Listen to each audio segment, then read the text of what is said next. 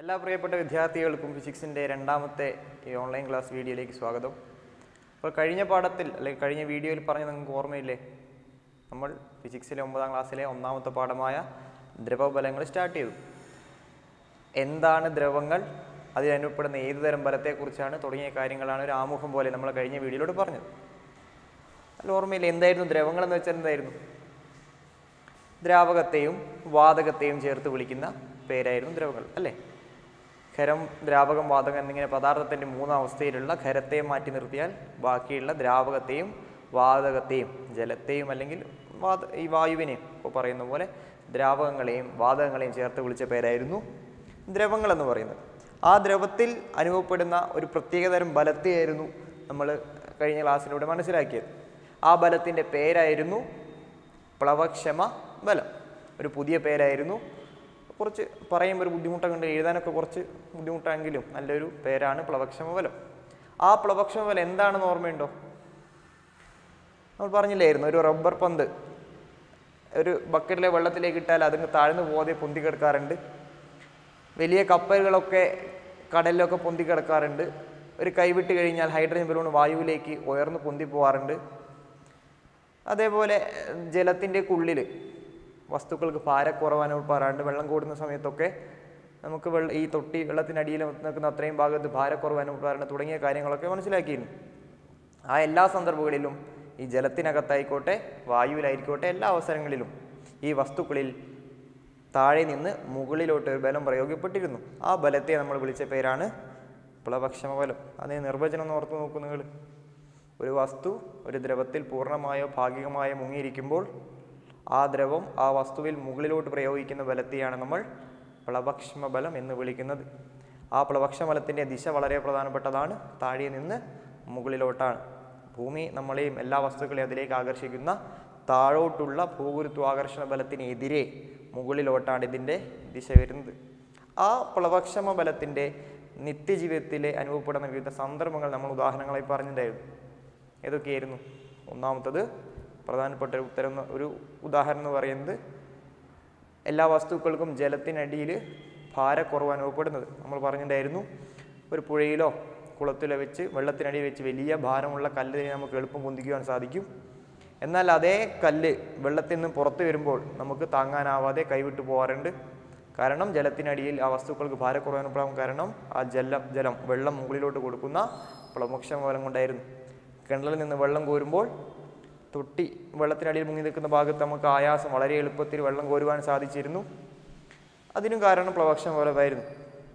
ഇത്തരത്തിൽ എല്ലാ ദ്രവങ്ങളിലും ഭൂരിഭാഗം ദ്രവങ്ങളിലും പ്രത്യേകിച്ച് ജലത്തിൽ വസ്തുക്കൾക്ക് ഭാരക്കുറവ് അനുഭവപ്പെടാനുള്ള കാരണം ജലം മുകളിലോട്ട് പ്രയോഗിക്കുന്ന പ്ലവക്ഷമ ബലമാണ്. അതേപോലെ തന്നെ ദ്രാവകങ്ങളിലെ മറ്റു ഉദാഹരണങ്ങളായിരുന്നു വലിയ കപ്പലുകൾ, ഇരുമ്പ് കൊണ്ട് നിർമ്മിച്ച കൂറ്റൻ കപ്പലുകൾ ഈ കടലിലൊക്കെ മുങ്ങിപ്പോവാതെ പൊങ്ങി ഒഴുകി നടക്കുന്നതിന് സഹായിക്കുന്ന ഒരു ബലം പ്ലവക്ഷമ ബലമായിരുന്നു. പിന്നീട് പറഞ്ഞ മറ്റൊരു ഉദാഹരണം നമ്മൾ പറഞ്ഞ പ്ലാസ്റ്റിക്കിൻ്റെ ഒരു കുപ്പിയോ അല്ലെങ്കിൽ റബ്ബർ ബോളോ ഒന്നും നമുക്ക് ഒരു ബക്കറ്റിലെ വെള്ളത്തിനകത്ത് ഉള്ളിലോട്ട് താഴ്ത്തി നിർത്താൻ സാധിക്കുന്നില്ല. കൈവിട്ട് കഴിഞ്ഞാൽ മുകളിലോട്ട് തിരിച്ചു വരാൻ കാരണം ജലം മുകളിലോട്ട് പ്രയോഗിക്കുന്ന പ്ലവക്ഷമ ബലമായിരുന്നു. പിന്നെ വായുവിലെ പ്ലവക്ഷമ ബലത്തിന് ഉദാഹരണം നമ്മൾ പറഞ്ഞത് ഹൈഡ്രജൻ ബലൂണിൻ്റെ കേസായിരുന്നു. നമ്മൾ പറഞ്ഞിട്ടുണ്ട്, ഹൈഡ്രജൻ ബലൂണ് കൈവിട്ട് കഴിഞ്ഞാൽ ഏതൊരു വസ്തു വീഴുന്ന പോലെ താഴോട്ടല്ല വീഴുക, അത് മുകളിലോട്ട് ഉയർന്നു പോകുകയാണ് ചെയ്യുക. ആ ഉയർന്നു പൊങ്ങലിനും കാരണം പ്ലവക്ഷമ ബലമായിരുന്നു. ഇനി വായുവിലെ പ്ലവക്ഷമ ബലത്തിൻ്റെ മറ്റൊരു ഉദാഹരണമായിരുന്നു വിമാനത്തിൻ്റെ പറക്കലിനെ പറ്റി നമ്മൾ പറഞ്ഞത്. വായുവിലൂടെ ഉയർന്നു പറക്കുന്ന വിമാനത്തിനെ പറക്കുന്നതിൽ ഒരു പരിധിവരെ സഹായിക്കുന്ന ഒരു ബലം വായു മുകളിലോട്ട് കൊടുക്കുന്ന പ്ലവക്ഷമ ബലമാണ്. അതേപോലെ തന്നെ വിമാനങ്ങളിലൊക്കെ അപകടം ഉണ്ടാകുമ്പോൾ നമ്മൾ താഴോട്ട് എടുത്തു ചാടുമ്പോൾ നമ്മൾ സുരക്ഷയ്ക്ക് ഉപയോഗിക്കുന്ന പാരച്യൂട്ട് പതുക്കെ താഴെ ഇറക്കാൻ കാരണം വായു പ്രയോഗിക്കുന്ന പ്ലവക്ഷമ ബലമാണ്. ഒരു പരിധിവരെ, പൂർണ്ണമായും അല്ല എന്നാൽ ഇത്തരത്തിൽ 5-6 ഉദാഹരണങ്ങൾ പ്ലവക്ഷമ ബലത്തിൻ്റെ നിത്യജീവിതത്തിൽ ഉദാഹരണങ്ങളായി പഠിച്ചിട്ടുണ്ട്. ഇന്ന് നമ്മൾ മനസ്സിലാക്കാൻ പോകുന്നത് എങ്ങനെ ഈ പ്ലവക്ഷമ ബലത്തെ അളക്കുവാൻ സാധിക്കും. ഇങ്ങനെ ബലം ഉണ്ടെന്ന് മനസ്സിലായി, അതിന് നല്ലൊരു പേര് കൊടുത്തു, പ്ലവക്ഷമ ബലം എന്ന് പേര് കൊടുത്തു. ഇനി എങ്ങനെയാണത് കണ്ടെത്തുക? നമ്മൾ പുതിയ സാധനം അറിഞ്ഞു കഴിഞ്ഞാൽ അതിനെങ്ങനെ കണ്ടുപിടിക്കുക, എങ്ങനെ അളക്കുക എന്ന് നമ്മൾ മനസ്സിലാക്കണ്ടേ. അപ്പോൾ ഇന്ന് നമുക്ക് നോക്കാം എങ്ങനെ പ്ലവക്ഷമ ബലത്തെ അളക്കുവാൻ സാധിക്കും. ഏറ്റവും സിമ്പിളായിട്ട് പറയുമ്പോൾ നമുക്കിപ്പോൾ ഒരു കല്ല് തന്നെ എടുത്തു കഴിഞ്ഞാൽ, ഒരു നല്ല ഭാരമുള്ള കല്ല് നമ്മളിങ്ങനെ പൊന്തിച്ച് പിടിക്കുകയാണ്. അപ്പം എൻ്റെ കയ്യിൽ ഒരു വലിയ കല്ലായി സങ്കല്പിക്കുക. ഈ കല്ലിന് അങ്ങനെ വലിയ നല്ല ഭാരമുള്ള കല്ലാണ്, നല്ല ബലം പ്രയോഗിച്ചെങ്കിൽ നിർത്തുകയാണ്. ഇതേ കല്ലിനെ വെള്ളത്തിൽ മുക്കി പിടിക്കുകയാണെങ്കിൽ എൻ്റെ കൈക്ക് ഭാരക്കുറവ് അനുഭവപ്പെടില്ലേ? എൻ്റെ കൈക്ക് കുറച്ച് ശക്തി കൊടുത്താൽ മതിയോ? കാരണം വെള്ളത്തിനടിയിൽ ഈ വലിയ കല്ലിന് ഭാരം കുറവ് അനുഭവപ്പെടും. ആ ഭാരക്കുറവിന് കാരണം ഈ പ്ലവക്ഷമ ബലമാണ് അല്ലേ? അപ്പോൾ വായുവിലെ ഭാരത്തിനേക്കാളും കുറവായിരിക്കും ഈ വസ്തുവിന് ജലത്തിന് അടിയിലുള്ള ഭാരം. അപ്പോൾ ഈ ഭാരക്കുറവ് തന്നെയാണ് ഈ വസ്തുവിൻ്റെ പ്ലവക്ഷമ ബലവും. പ്ലവക്ഷമ ബലമാണ് ഈ വായുവിലെ ഭാരത്തേക്കാൾ വെള്ളത്തിലെ ഭാരം കുറയുന്നത്. അപ്പോൾ ആ ഭാരക്കുറവ് അളന്നു കഴിഞ്ഞാൽ നമുക്ക് ആ വസ്തുവിൽ അനുഭവപ്പെടുന്ന പ്ലവക്ഷമ ബലം കണ്ടുപിടിക്കാം. അപ്പോൾ നമ്മൾ ആദ്യം ചെയ്യേണ്ട കാര്യം, നമുക്കിപ്പോൾ ഒരു കല്ലാണ് എടുക്കുന്നതെങ്കിൽ ആ കല്ലിൻ്റെ ആദ്യം വായുവിലെ ഭാരം കണ്ടുപിടിക്കണം, ശേഷം അതിൻ്റെ ജലത്തിലെ ഭാരം കണ്ടുപിടിക്കണം. എങ്ങനെയായിരിക്കും നമ്മളൊരു വസ്തുവിൻ്റെ ഭാരം കണ്ടുപിടിക്കുക? അല്ലെങ്കിൽ നമ്മുടെ ശരീരഭാരം എന്ന് പറയാറുണ്ട്. എല്ലാ വസ്തുക്കൾക്കും ഭാരമുണ്ട്. ഈ ഭാരം അല്ലെങ്കിൽ വെയിറ്റ് എന്നൊക്കെ പറയുന്നത് എന്താണ് ഒരു ആ അളവ് എന്താണ് നമ്മൾ മനസ്സിലാക്കിയിട്ടുണ്ട്? 8ാം ക്ലാസ്സിൽ ചെറിയ രീതിയിൽ മനസ്സിലാക്കിയിട്ടുണ്ട്. അപ്പോൾ നിങ്ങളൊക്കെ വെയിറ്റ് അളക്കുക അല്ലെങ്കിൽ ഭാരം അളക്കുക, നമ്മളൊരു വെയിങ് പേൻ ഉണ്ട്, ഒരു പറയുന്ന ഭാരം നോക്കുന്ന ഒരു യന്ത്രത്തിൻ്റെ മുകളിൽ കയറി നിന്ന് കഴിഞ്ഞാൽ അതിലെ ഒരു മീറ്റർ റീഡിങ് ഇങ്ങനെ ഉണ്ടാവും. ആ മീറ്റർ റീഡിങ്ങിൽ ഇത്ര കിലോഗ്രാം എന്ന് നമ്മൾ ഭാരം കാണിക്കും. പൊതുവെ 50 അല്ലെങ്കിൽ 60 കിലോ അത്ര ഭാരമാണ് സാധാരണ ഉണ്ടാവുക ചെറിയ കുട്ടികൾ, ഈ നിങ്ങളൊക്കെ ഒരു പ്രായത്തിലുള്ള ആളുകൾക്ക്. അപ്പോൾ ആ ഭാരം അനുഭവപ്പെടാൻ കാരണം, അല്ലെങ്കിൽ ആ ഭാരം എന്ന് പറയുന്നത് യഥാർത്ഥത്തിൽ ഭൂമി നമ്മളെ അതിലേക്ക് പിടിച്ചു വലിക്കുന്ന ആകർഷണ ബലമാണ്. ആ ആകർഷണ ബലമാണ് നമ്മൾ ഭാരമായി അനുഭവപ്പെടുന്നത്. നമ്മൾ മനുഷ്യർക്ക് മാത്രമല്ല, ഏത് ജീവജാലങ്ങൾക്കായാലും ഏത് വസ്തുക്കൾക്കായാലും ഭാരമുണ്ട്. ആ ഭാരം എന്ന് പറയുന്നത് ഭൂമി ആ വസ്തുക്കളെയോ അല്ലെങ്കിൽ ആ ജീവിയോ താഴോട്ട് പിടിച്ചു വലിക്കുന്ന ആ ആകർഷണ ബലമാണ്. അപ്പോൾ നമ്മുടെ ഭാരം കിലോഗ്രാം പറയുമെങ്കിലും യഥാർത്ഥമായി ഭാരത്തിൻ്റെ യൂണിറ്റ് എന്ന് പറയുന്നത് ന്യൂട്ടനാണ്. ന്യൂട്ടൺ ബലത്തിൻ്റെ യൂണിറ്റാണ്. നമ്മൾ 8ാം ക്ലാസ്സിൽ പഠിച്ചിട്ടുണ്ട്. ബലത്തിൻ്റെ അടിസ്ഥാന യൂണിറ്റാണ് ന്യൂട്ടൺ. ഈ ന്യൂട്ടൺ ഇവിടെ വരാൻ കാരണം ഭൂമി പ്രയോഗിക്കുന്ന ആകർഷണ ബലമാണ് നമുക്ക് ഭാരമായി അനുഭവപ്പെടുന്നത്. അപ്പോൾ ആ ആകർഷണ ബലത്തിൻ്റെ അല്ലെങ്കിൽ ആ ബലത്തിൻ്റെ യൂണിറ്റ് ന്യൂട്ടനാണ്. അപ്പോൾ പൊതുവേ നമ്മൾ വസ്തുക്കളെ ഭാരം അളക്കുക ന്യൂട്ടൺ എന്ന് പറയുന്ന യൂണിറ്റിലാണ്.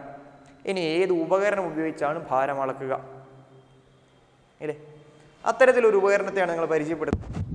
ഈ ഒരു ചിത്രത്തിലെ ഉപകരണം നിങ്ങൾ കണ്ടിട്ടുണ്ടാവും. ഇത് ഭാരം അളക്കുന്ന ഒരു ഉപകരണമാണ്. ഈ ഉപകരണം നമ്മൾ ഈ കീ ചെയിനിൻ്റെ കീ ചെയിനൊക്കെ ആയിട്ട്, താക്കോലിൻ്റെ കീ ചെയിനൊക്കെ ആയിട്ടൊക്കെ ഇത്തരം ചെറിയ രൂപങ്ങളുണ്ട്. ഇതിൻ്റെ വലിയ രൂപങ്ങളുണ്ട്. പലതരത്തിലുള്ള ഭാരം അളക്കുന്ന ഉപകരണമുണ്ട്. അതിലൊരു ഉപകരണമാണ് ഈ ഉപകരണം. ഈ ഉപകരണത്തിൻ്റെ പേരാണ് സ്പ്രിംഗ് ബാലൻസ് അഥവാ. അപ്പോൾ ഈ ഒരു ഉപകരണം നിങ്ങൾ ഭൂരിഭാഗം പേരും കണ്ടിട്ടുണ്ടാവും. ഇതിനെങ്ങനെയാണ് ഭാരം അളക്കുക എന്ന് പറഞ്ഞാൽ ഇതിൻ്റെ അടിയിൽ ഒരു കൊളുത്ത് പോലുള്ള ഭാഗമില്ല. ഈ ഹൂക്കിൽ നമ്മൾ ഏത് വസ്തുവാണോ ഭാരം അളക്കേണ്ടത് അതിനെ ഇതിൽ ഒരു കയർ ഉപയോഗിച്ച് ഇതിൽ തൂക്കിയിടും. ഈ താഴ്ഭാഗത്ത് തൂക്കിയിട്ട് കഴിയുമ്പോൾ ഈ സാധനം ഈ വസ്തുവിൻ്റെ ഭാരം കൊണ്ട് താഴോട്ട് വലിയും. ആ താഴോട്ട് വലിയുമ്പോൾ ഇതിനകത്തുള്ള മീറ്റർ റീഡിങ്, ഇതിനകത്തുള്ള സൂചി ഇങ്ങനെ നേരെ താഴോട്ട് ചലിക്കും.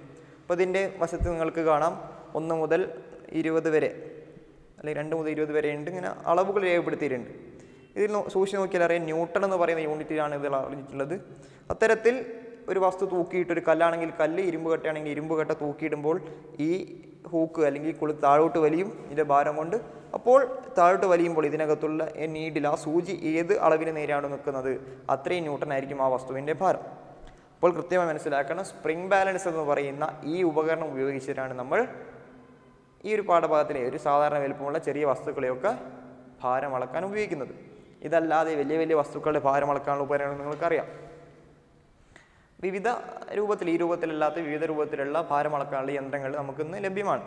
നമുക്ക് ഇന്ന് ഈ പാഠത്തിൽ നമുക്ക് ആവശ്യം ഇത്തരത്തിലുള്ള സ്പ്രിംഗ് ബാലൻസ് ആണ്. അപ്പോൾ സ്പ്രിംഗ് ബാലൻസ് ഉപയോഗിച്ച് നമുക്കൊരു വസ്തുവിൻ്റെ വായുവിലെ ഭാരം അളക്കാൻ സാധിക്കും.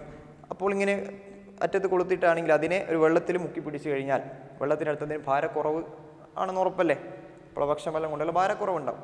അപ്പോൾ വായുവിൽ അളന്ന് കിട്ടിയതിനേക്കാൾ സ്വാഭാവികമായിട്ടും കുറച്ച് കുറവായിരിക്കും ഈ പറയുന്ന ജലത്തിലെ ഭാരം. അപ്പോൾ വായുവിലെ ഭാരത്തിൽ നിന്ന് ജലത്തിലെ ഭാരം കുറച്ചാൽ കിട്ടുന്ന ആ ഭാരക്കുറവ്, ആ ഭാരത്തിലെ വ്യത്യാസമാണ് യഥാർത്ഥത്തിൽ പ്ലവക്ഷബലം. അപ്പോൾ പ്ലവക്ഷബലം കണ്ടെത്താനുള്ള ഏറ്റവും സിമ്പിളായിട്ടുള്ള, ഏറ്റവും ലളിതമായിട്ടുള്ള രീതിയാണ് പ്ലവക്ഷമബലം സമം വസ്തുവിൻ്റെ വായുവിലെ ഭാരം കുറയ്ക്കണം വസ്തുവിൻ്റെ ദ്രവത്തിലെ ഭാരം. ഇവിടെ സാധാരണ നമ്മൾ ജലം എന്ന ദ്രവമാണ് ഇവിടെ ഉപയോഗിച്ചത്. അപ്പോൾ ഈ രീതിയിലാണ് നമ്മൾ വസ്തുവിൻ്റെ പ്ലവക്ഷമ ബലം കണ്ടെത്തുക. ആദ്യം വസ്തുവിൻ്റെ വായുവിലെ ഭാരം ഈ പറയുന്ന സ്പ്രിംഗ് ബാലൻസ് എന്ന് പറയുന്ന ഉപകരണം ഉപയോഗിച്ച് വായുവിൽ തൂക്കി നോക്കുക. അപ്പോൾ എത്രയോ ന്യൂട്ടൺ കിട്ടും. ആ അളവിന് ശേഷം നമ്മൾ ആ വസ്തുവിനെ ഇതിലെ കണക്ഷൻ മാറ്റരുത്, അത് തൂക്കിയിട്ട് അതേ സ്ഥാനത്തെ ഒരു ബീക്കറിലോ ഒരു പാത്രത്തിലോ വെള്ളം എടുത്തിട്ട് അതിലേക്ക് മുക്കി വെക്കുക. അപ്പോൾ കിട്ടുന്ന അളവും നമ്മൾ രേഖപ്പെടുത്തുക. അതാണ് ദ്രവത്തിലെ ഭാരം. എന്നിട്ട് നമുക്ക് ആദ്യം കിട്ടിയ അളവായിരിക്കും കൂടുതൽ, ജലത്തിലെ അളവ് കുറവായിരിക്കും, ഭാരം കുറവായിരിക്കും. അപ്പോൾ ആദ്യം അളന്ന് കിട്ടിയ വായുവിലെ ഭാരത്തിൽ നിന്ന് രണ്ടാമത് അളന്ന് കിട്ടിയ ദ്രവത്തിലെ ഭാഗം കുറച്ചു കഴിഞ്ഞാൽ നമുക്ക് പ്ലവക്ഷമ ബലം കണ്ടെത്താം. ഇങ്ങനെയാണ് കണ്ടെത്തുക. ഇനി നമുക്ക് ഇതൊന്ന് ചെയ്തു നോക്കാം, ഒരു പരീക്ഷണമായി ചെയ്തു നോക്കാം. അപ്പോൾ ഈ ഒരു പട്ടിക ഒന്ന് ശ്രദ്ധിക്കുക. എഴുതിയത് ഒന്നാമത്തെ കള്ളിയിൽ വസ്തു കൊടുത്തിട്ടുണ്ട്. നമ്മളൊരു കല്ലിൻ്റെയും ഏതെങ്കിലും ലോഹ കഷ്ണത്തിൻ്റെയും പ്ലവക്ഷമ ബലം ഒന്ന് അളന്ന് നോക്കുകയാണ്. ഈ രീതിയിൽ ഒന്ന് അളന്ന് നോക്കുകയാണ്. അപ്പോൾ നമ്മൾ ആദ്യം ഒരു കല്ലെടുക്കുന്നു. എന്നിട്ട് ഈ പറയുന്ന സ്പ്രിംഗ് ബാലൻസ് ഉപയോഗിച്ച് കല്ല് നല്ലൊരു കയർ കൊണ്ട് കെട്ടിയിട്ട് ഈ സ്പ്രിംഗ് ബാലൻസ് അടിയിലെ കുളത്തിൽ ഹൂക്കിൽ ഈ കല്ലിനെ കെട്ടി തൂക്കാം. എന്നിട്ടിങ്ങനെ വായുവിൽ വെച്ച് നോക്കുമ്പോൾ ആ സ്പ്രിംഗ് ബാലൻസിലെ അളവ് രേഖപ്പെടുത്തിയിട്ട് എത്ര ഭാരമെന്ന് വരുത്തുക. ഉദാഹരണത്തിന് ഒരു 20 ന്യൂട്ടൺ ആയിക്കോട്ടെ, 20 ന്യൂട്ടണാണ് കിട്ടിയെന്നായിരിക്കും. അപ്പോൾ ഒരു കല്ലെടുക്കുന്നു, അതിനെ സ്പ്രിംഗ് ബാലൻസ് ഉപയോഗിച്ച് തൂക്കിയിട്ട് അതിൻ്റെ വായുവിലെ ഭാരം അളന്ന് നോക്കുന്നു. അപ്പോൾ നമുക്ക് 20 ന്യൂട്ടൺ കിട്ടി. ന്യൂട്ടൺ എന്ന് പറയുന്നത് ഭാരത്തിൻ്റെ അടിസ്ഥാന യൂണിറ്റാണ്, മനസ്സിലാക്കുക. ഇനി ഇതേ കല്ലിനെ നമ്മൾ എന്ത് ചെയ്യുക, ഈ തൂക്കി പിടിച്ച സ്പ്രിംഗ് ബാലൻസിനകത്തെ കല്ലിനെ ചെറിയൊരു പാത്രത്തിൽ അല്ലെങ്കിൽ ബീക്കറിൽ വെള്ളം എടുക്കുന്നിട്ട് ആ വെള്ളത്തിലേക്ക് മുക്കി വെക്കും. അപ്പോഴും നമുക്ക് ഭാരം അളക്കാൻ സാധിക്കും. അപ്പോൾ നമ്മൾ മനസ്സിലാക്കിയത് പ്രകാരം എന്തായാലും കുറച്ച് ഭാരം കുറവായിരിക്കും. ഉദാഹരണത്തിന് ഒരു 15 കിട്ടിയായിക്കോട്ടെ, ഒരു 15 ന്യൂട്ടനാണ് കിട്ടിയെന്ന് കരുത്. അപ്പോൾ സ്വാഭാവികമായിട്ടും വായുവിലെ ഭാരത്തേക്കാൾ കുറവായിരിക്കും ജലത്തിലെ ഭാരം.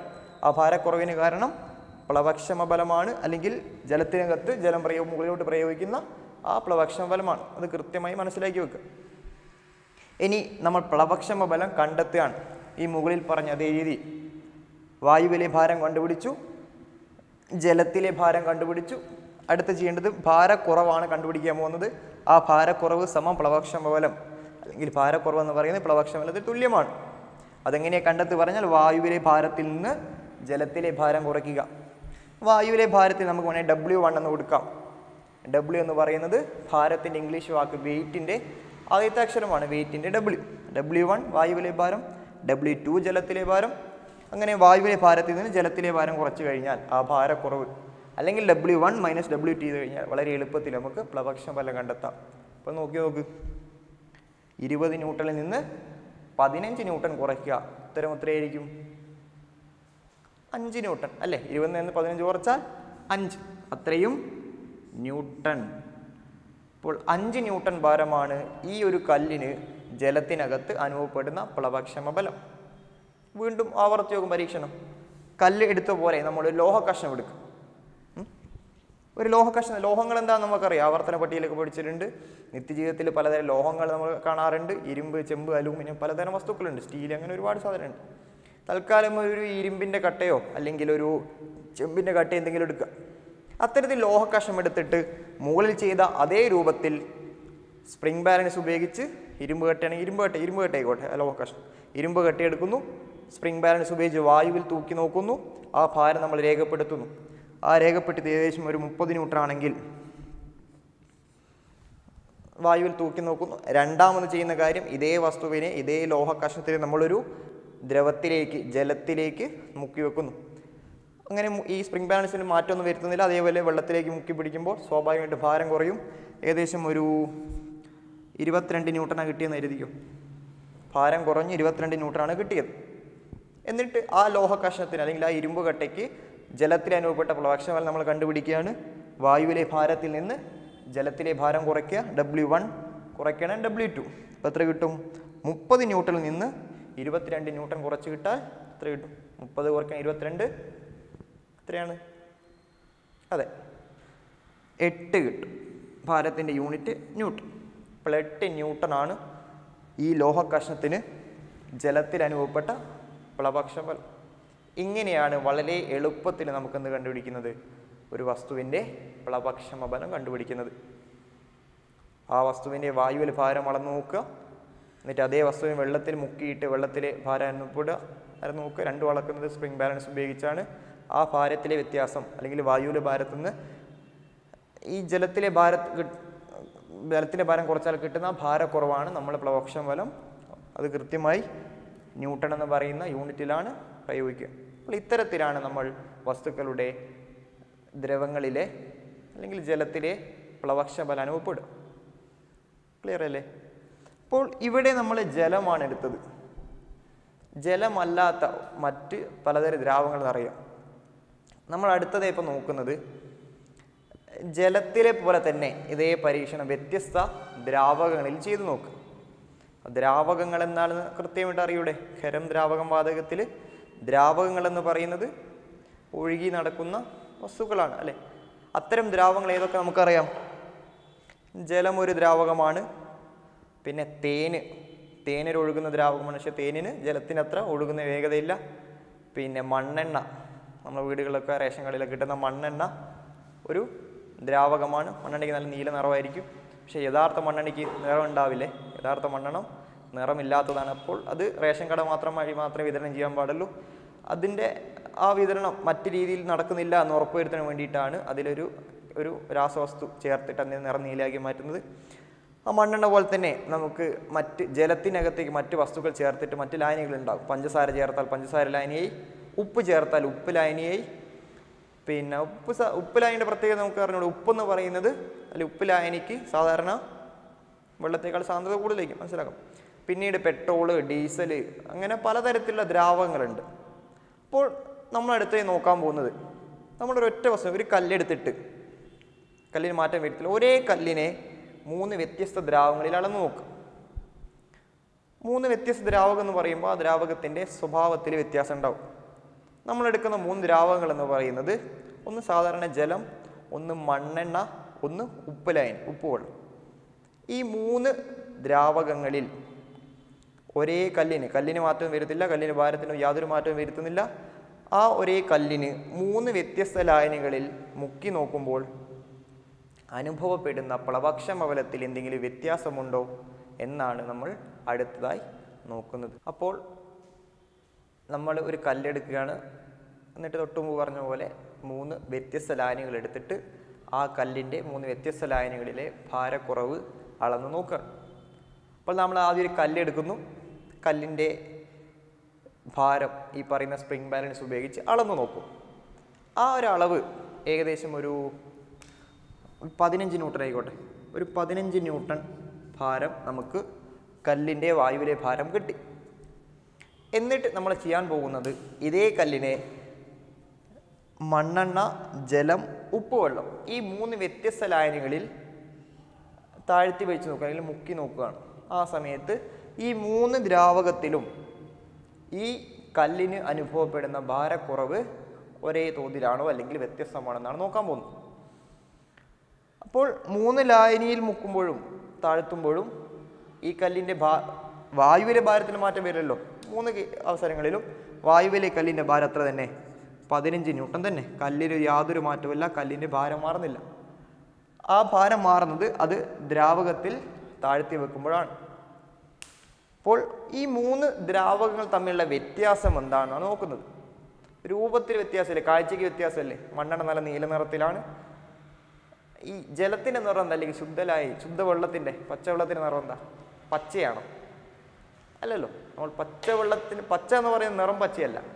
അവിടെ ഉപയോഗിക്കുന്ന പച്ച എന്ന വാക്കിൻ്റെ പ്രയോഗം ശുദ്ധമായത്, പ്യുവർ എന്നുള്ള അർത്ഥമാണ്. അപ്പോൾ ശുദ്ധജലത്തിന് നിറമില്ല. ഈ ഉപ്പുവെള്ളം എങ്ങനെ തിരിച്ചറിയാം? ഉപ്പുവെള്ളത്തിന് നിറമുണ്ടോ? ചെറിയൊരു മാറ്റം ഉണ്ടാവും അല്ലേ? സാധാരണ ജലത്തേക്കാൾ തെളിഞ്ഞ വെള്ളമായിരിക്കും, ഒരു കലർന്ന നിറമായിരിക്കും. ഈ ഉപ്പുവെള്ളം എങ്ങനെ ഉറപ്പ് വരുത്തുക? നൈസ് എടുത്ത് വായിലാക്കി നോക്കിയാൽ മതി. അപ്പോൾ ഉപ്പ് രസം ഉണ്ടാവും. അപ്പോൾ നമുക്ക് ഉറപ്പിക്കാം ഇത് ഉപ്പുവെള്ളമാണ്. അപ്പോൾ നമ്മുടെ കയ്യിൽ 3 വ്യത്യസ്ത ഇതുണ്ട്. അപ്പോൾ നിങ്ങൾ സങ്കല്പിക്കണം, എൻ്റെ മുന്നിൽ 3 വ്യത്യസ്ത ബീക്കറുണ്ട്. 3 പാത്രത്തിലായിട്ട് 3 വെള്ളങ്ങൾ. ഒന്നാമത്തതിൽ മണ്ണെണ്ണ, രണ്ടാമത്തതിൽ ശുദ്ധജലം, മൂന്നാമത്തതിൽ ഉപ്പുവെള്ളം. ഈ 3 അങ്ങനെ മുമ്പിൽ വെച്ചിട്ടുണ്ട്. എന്നിട്ട് നമ്മളെ കയ്യിലുള്ള സ്പ്രിംഗ് ബാലൻസ് തൂക്കിയിട്ടുള്ള കല്ലിനെ 3 വ്യത്യസ്ത ലേയനങ്ങളിൽ അതേ ക്രമത്തിൽ ആദ്യം മണ്ണെണ്ണയിൽ, പിന്നീട് ജലത്തിൽ, മൂന്നാമത് ഉപ്പുവെള്ളത്തിൽ മുക്കി നോക്കുകയാണ്. ഓരോ അവസരങ്ങളിലും അതിലുണ്ടായ ഭാരക്കുറവ് അല്ലെങ്കിൽ പ്ലവക്ഷം നമ്മൾ അളന്ന് നോക്കുന്നു. അപ്പോൾ നമ്മൾ പരീക്ഷ ആരംഭിക്കുകയാണ്. അപ്പോൾ എൻ്റെ മുമ്പിൽ എന്തുണ്ട്? ഇവിടെ മണ്ണെണ്ണ ഉണ്ട്, ഇവിടെ വെള്ളം സാധാരണ ശുദ്ധ വെള്ളമുണ്ട്, ഇവിടെ ഉപ്പ് വെള്ളമുണ്ട്. എന്നിട്ട് നമ്മൾ കല്ലെടുക്കുന്നു. കല്ലിൻ്റെ വായുവിലെ ഭാരം മാറൂലല്ലോ, ഉറപ്പല്ലേ? വായുവിലെപ്പോൾ തൂക്കിയാലും കല്ലിന് 15 ന്യൂട്ടൺ ഭാരമാണ്, അതിൽ യാതൊരു വ്യത്യാസമില്ല.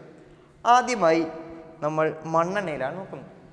അപ്പോൾ നോക്കുമ്പോൾ തന്നെ ഇവിടെ എഴുതിയ വില ദ്രാവകത്തിൻ്റെ പേര് 3 എഴുതിയിട്ടുണ്ട്: മണ്ണെണ്ണ, ജലം, ഉപ്പ് വെള്ളം. രണ്ടാമത് എഴുതിയ കള്ളി എന്ന് പറയുന്നത് ഈ ദ്രാവകത്തിൻ്റെ സാന്ദ്രതയാണ്. സാന്ദ്രത എന്ന് പറയുന്നൊരു വാക്ക് കേട്ടുപരിചയ വാക്കായിരിക്കും. കേട്ടുപരിചയം മാത്രമാണോ? അല്ല.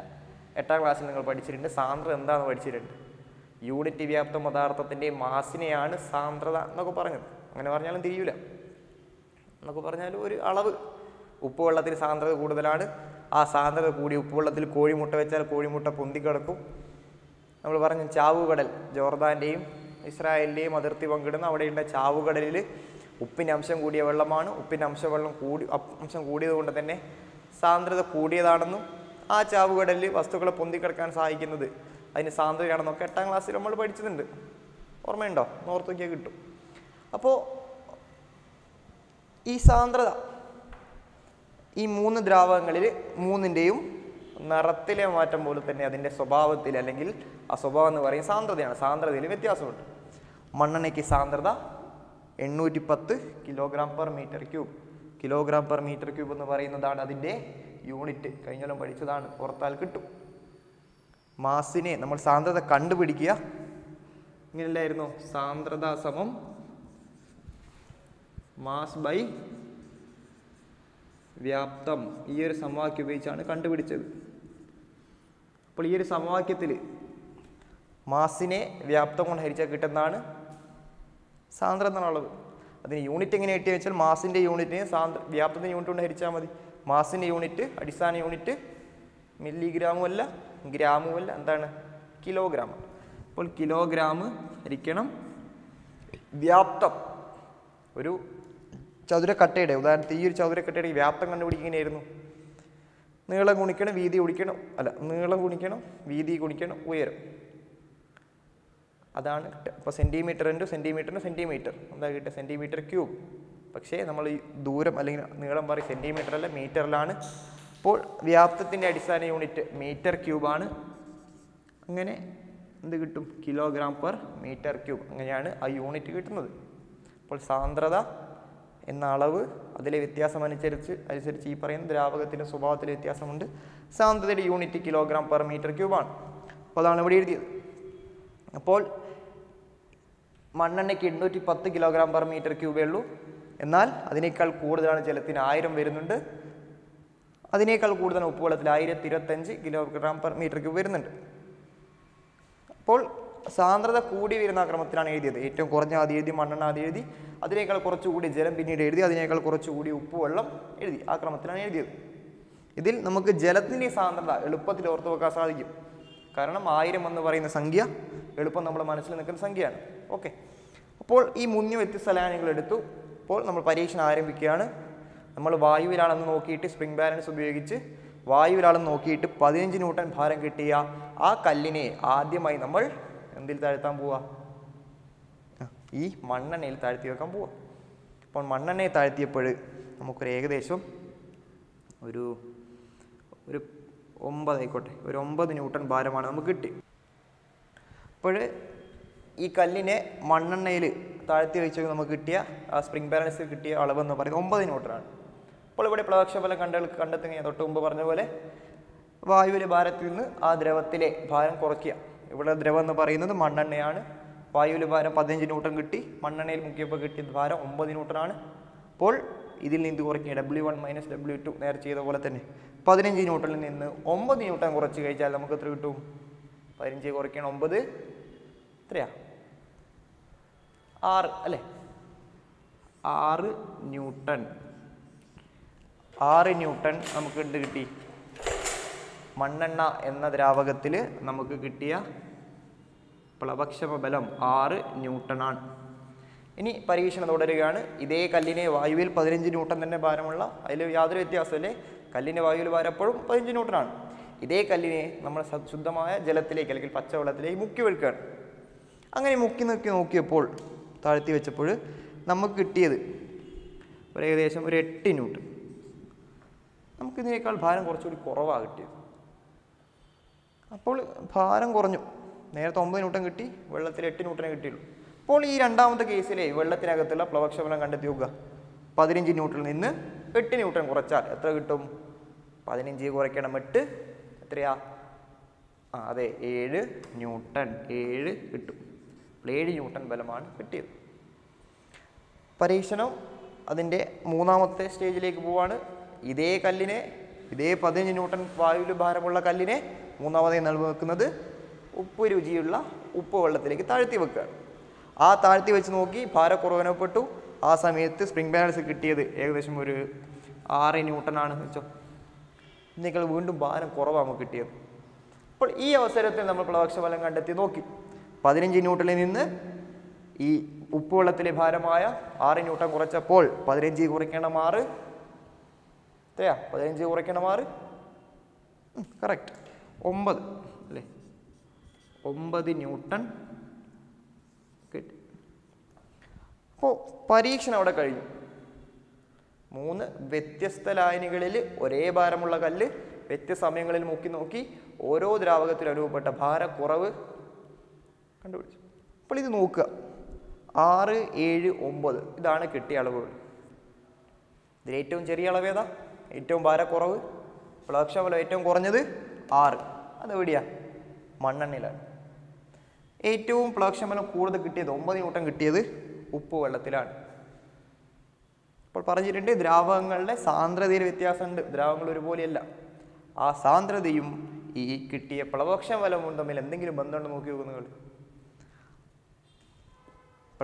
സാന്ദ്രത ഏറ്റവും കുറഞ്ഞ മണ്ണെണ്ണയിലാണ് നമുക്ക് ഏറ്റവും കുറവ് പ്ലവക്ഷമ ബലം അനുഭവപ്പെട്ടത്. അതിനേക്കാൾ കൂടുതൽ സാന്ദ്രതയുള്ളതിന് എന്തെങ്കിലും കൂടുതൽ പ്ലവക്ഷബലം അനുഭവപ്പെട്ടു. ഏറ്റവും കൂടുതൽ സാന്ദ്രതയുള്ള ഉപ്പ് വെള്ളത്തിലാണ് ഏറ്റവും കൂടുതൽ പ്ലവക്ഷമ ബലം അനുഭവപ്പെട്ടത്. വ്യക്തമല്ലേ? സാന്ദ്രത കുറഞ്ഞതിൽ പ്ലവക്ഷബലം കുറവാണ്, സാന്ദ്രത കൂടിയ ദ്രാവകത്തിൽ പ്ലവക്ഷബലം കൂടുതലാണ്. അങ്ങനെയാണ് നമുക്ക് എന്ത് നിഗമനത്തിലേക്ക് എത്തിച്ചേരാൻ സാധിക്കും? ദ്രാവകത്തിൻ്റെ സാന്ദ്രത കൂടുന്നതനുസരിച്ച് ആ ദ്രാവകത്തിൽ അനുഭവപ്പെടുന്ന പ്ലവക്ഷമ ബലം കൂടുന്നു. വ്യക്തമല്ലേ? അപ്പോൾ പ്ലവക്ഷമ ബലത്തെ സ്വാധീനിക്കുന്ന ഒരു ഘടകമാണ് ദ്രാവകത്തിൻ്റെ സാന്ദ്രത എന്ന് പറയുന്നത്. സാന്ദ്രത കൂടുമ്പോൾ പ്ലവക്ഷമ ബലം കൂടുന്നു, സാന്ദ്രത കുറയുമ്പോൾ പ്ലവക്ഷമ ബലം കുറയുന്നു. അപ്പോൾ ഇതിൽ നിന്ന് നമ്മൾ നിഗമനത്തിലേക്ക് എത്തിച്ചേർന്നു. ദ്രാവകങ്ങളിലെ സാന്ദ്രത വ്യത്യാസം അനുസരിച്ച് ആ ദ്രാവകങ്ങളിൽ അനുഭവപ്പെടുന്ന പ്ലവക്ഷബലം മാറുന്നുണ്ട്. അപ്പോൾ പ്ലവക്ഷബലത്തെ നേരിട്ട് സ്വാധീനിക്കുന്ന പ്രധാനപ്പെട്ട ഒരു ഘടകമാണ്, ഒന്നാമത്തെ ഘടകമാണ് സാന്ദ്രത. അപ്പോൾ ഒരു ചോദ്യം ഇത് വെച്ച്, ഇത് വ്യക്തമല്ലേ? സാന്ദ്രത കൂടുമ്പോൾ പ്ലവക്ഷബലം കൂടുന്നു, സാന്ദ്രത കുറയുമ്പോൾ പ്ലവക്ഷബലം കുറയുന്നു. പ്ലവക്ഷമ ബലം കൂടിയ വെള്ളത്തിലാണ് വസ്തുക്കൾ കൂടുതൽ പൊന്തിക്കിടക്കുക എന്ന് അറിയാം, അല്ലെ? കൂടുതൽ ബലം പ്രയോഗിക്കുന്നു. അപ്പോൾ ചോദ്യം ഇതാണ്, ഒരു കപ്പൽ നല്ല ഭംഗിയുള്ള നല്ല പെയിൻ്റൊക്കെ അടിച്ച ഒരുപാട് വലുപ്പമുള്ള സുന്ദരമായ ഒരു കപ്പൽ. ഈ കപ്പൽ കടലിൽ കൂടെ ഇങ്ങനെ ഒഴുകി ഒഴുകി ഒഴുകി ഒഴുകി പോയിട്ട് പിന്നെ ഇങ്ങോട്ട് കടന്നു, ഒരു ശുദ്ധജല തടാകത്തിലേക്ക് കടന്നു. വ്യത്യാസം മനസ്സിലാക്കണേ. കപ്പൽ സെയിം തന്നെ, കപ്പിത്താനും സെയിം തന്നെ, യാത്രക്കാരിലൊന്നും ഒരു മാറ്റമില്ല, ഒന്ന് മാത്രമേ മാറുന്നുള്ളൂ. ആ ഒഴുകി നടന്ന കപ്പൽ വലിയ സ്രാവും തിമിംഗലൊക്കെ ഒഴുകി നടക്കുന്ന കടലിൽ നിന്ന് സാധാരണ ചെറിയ മീനുകൾ ഒഴുകി നടക്കുന്ന ഒരു ശുദ്ധജലത്തിലേക്ക് എത്തി. അതേ വ്യത്യാസമുള്ളൂ. തടാകങ്ങളൊക്കെ ഉണ്ടല്ലേ, ഒരു കുളത്തിൻ്റെയൊക്കെ വലിയ തടാകങ്ങൾ. അപ്പോൾ വെള്ളത്തിൽ വ്യത്യാസമുണ്ട്. കടലിൽ നിന്ന് ശുദ്ധജല തടാകത്തിലേക്കാണ് ഈ കപ്പൽ കിടക്കുന്നത്. കടലും ശുദ്ധജലവും തമ്മിൽ വ്യത്യാസമുണ്ട്. കടൽ നമുക്കറിയാം, കടലെ വെള്ളം വായിലാക്കി നോക്കിയാൽ നല്ല ഉപ്പ് രുചിയല്ലേ?